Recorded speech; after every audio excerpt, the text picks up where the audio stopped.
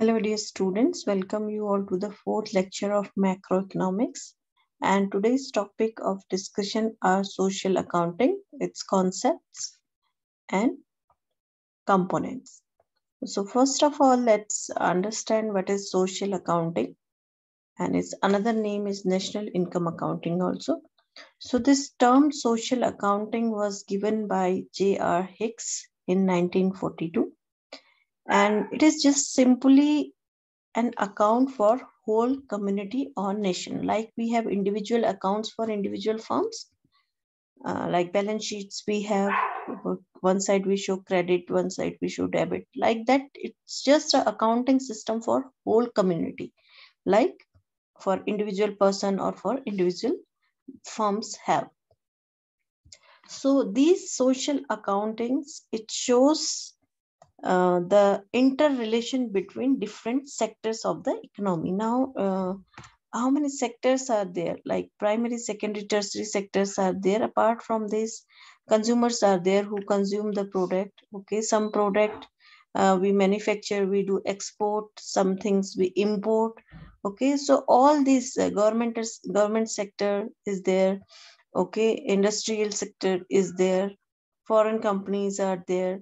Okay, so how that relationship is there between different sector and how these sectors supply and demand goods. So all these relations we will understand under this social accounting. So one definition also we can see here, given by Peacock and Cooper. Social accounting is concerned with the statistical classification of activities of human beings and human institutes in ways which help us to understand the operation of economy as a whole. So this is basically what we are doing here. We are trying to understand how the operations of economy is going through in a country. Okay. One another definition by Kohler is given here. Social accounting is an application of double entry bookkeeping to social economic analysis. Now, what is this double entry bookkeeping? So, in account, you might have heard this term. So, it is a system of bookkeeping where every entry to an account required a corresponding and opposite entry to a different account. Like examples, like debit and credit. Okay, you have seen left hand side debit, right hand side credit. So this is called a double entry bookkeeping system. Now let's move to next slide. Components of social accounting. So the principal forms of activities in an economy, like in a country, but all economic activities happen. First of all, production. Okay, businesses and individual firms, they do production of goods and services. Consumption happened. Who can consume them? Individual households can consume it, or some other business units can consume it, or sometimes government also do some kind of consumption. Capital accumulation is there. Okay, government transactions happen, and transactions with rest of the world. It means export and imports. Capital accumulation means like capital generation, investment, saving, all these things happen. Government transaction, government also sometimes buy goods. They put tax on different goods. They collect taxes. So all these kind of transactions, and transactions with rest of the world in terms of export and import. So on, if we are importing something, we have to pay money to rest of the world. If we are exporting something, we will get some dollars on behalf of that. So these all are the 5 economic activities happen in any country. Okay, production of goods, consumption of goods, capital accumulation, government transaction, and transaction with rest of the world. So if the income and outgoing of a country relating to these 5 activities are shown in the form of accounts, they show a closed network of flow representing the basic structure of the economy. So suppose if you are producing something, so that production of something required raw material, obviously, Okay, so when you will buy the raw material, you need to pay that raw material to the supplier.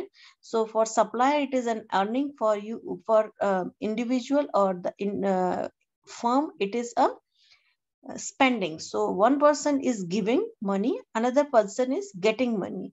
So all these kind of activities, the transaction happen, and it creates a close network of flow of money. When we will discuss the circular flow of money, this concept will be more clear that time. And these terms, these flows are always expressed in money terms. Okay, money flows from one sector to another sector.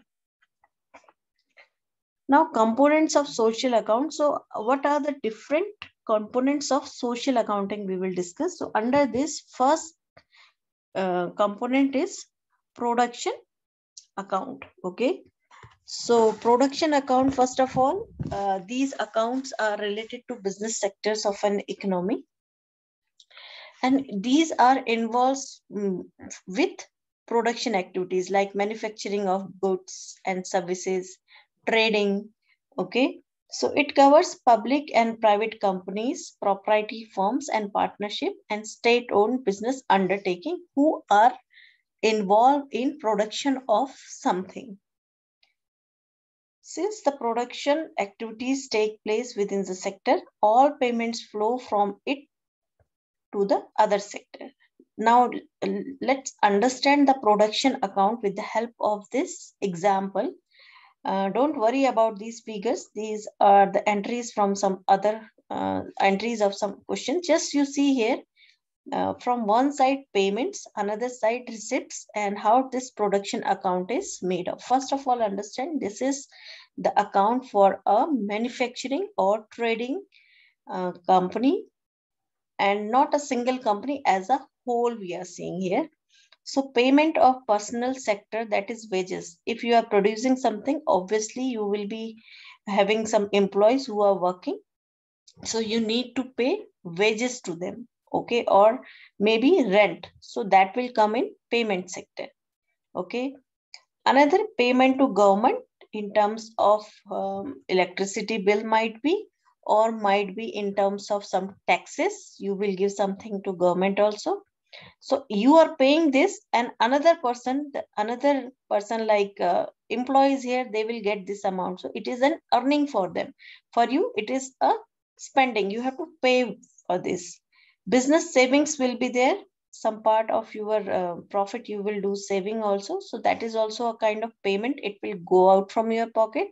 Import of goods and services might be for production of some goods and services. You required latest technology, machineries and all. So you will import those goods and services from rest of the world.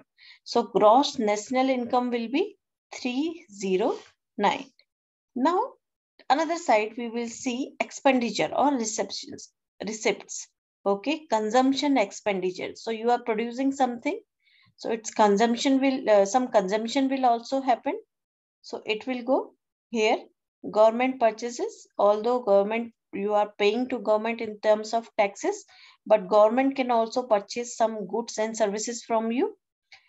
Gross private domestic investment. All that investment is happening domestic. Exports of goods and services. You produce something, now you are exporting it.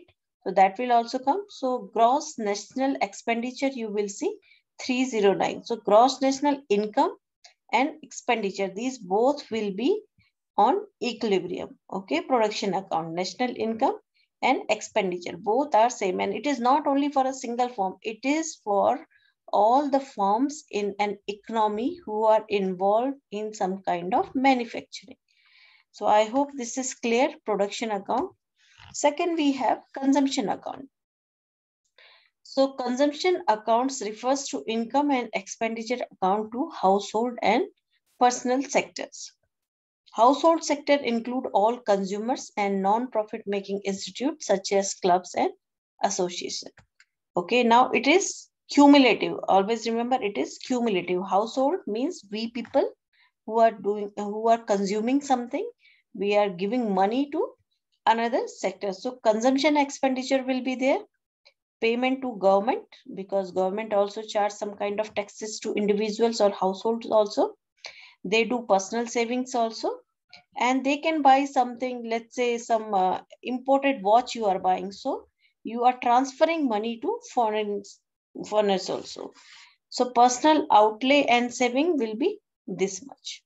Now what you are receiving, receipts from the business, wages and salaries. So you are getting salaries from manufacturing sectors, and receipts from government, maybe some kind of subsidies you are getting or some other facilities you are getting from the government.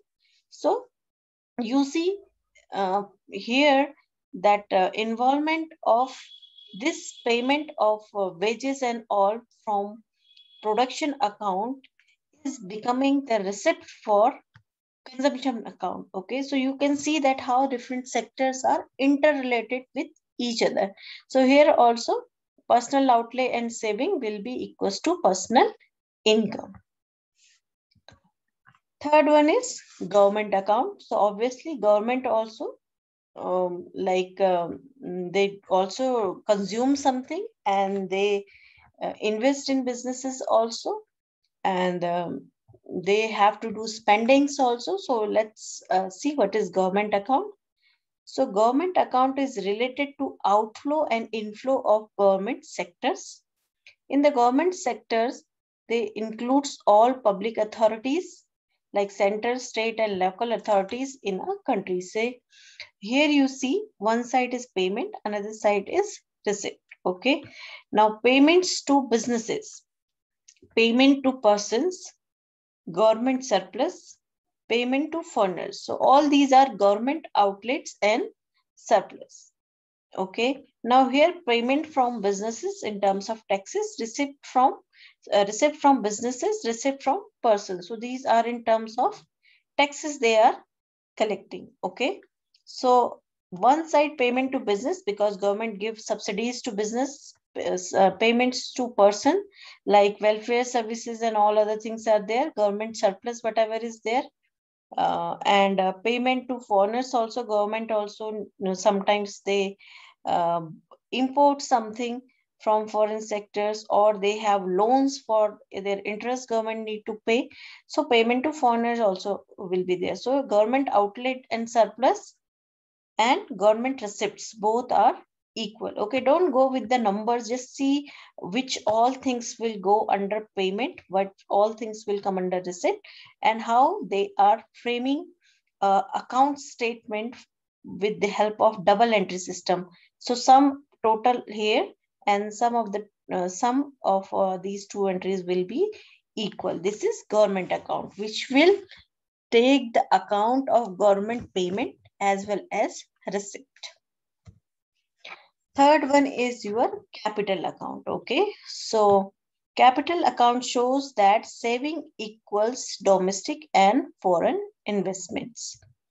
Saving is invested in fixed capital and inventories within the country and or international assets. So it is not like always you will save in your country only, or you will save in Indian or your country's assets only. You can go to international assets also. Okay.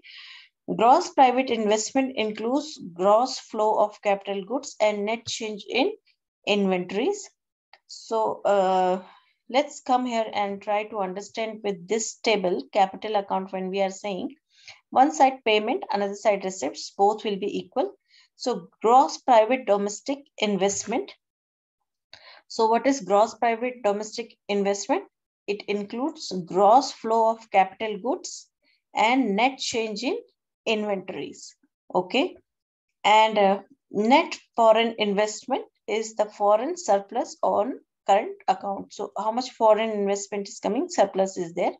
So this will be the payment, okay, which is coming from the investor side. Another side, business savings, personal savings, and government surplus. So these two will be same. Last type or component of social account, it is foreign account. So it shows the transaction of countries with the rest of the world. export and import both should be equal according to foreign account. Okay. So export of goods and services and import of goods and services, transfer payment to foreigners by person, transfer payment to foreigner by government, net foreign investment. So all these should be equal. So what is going out and what is going out and what is coming in. Okay.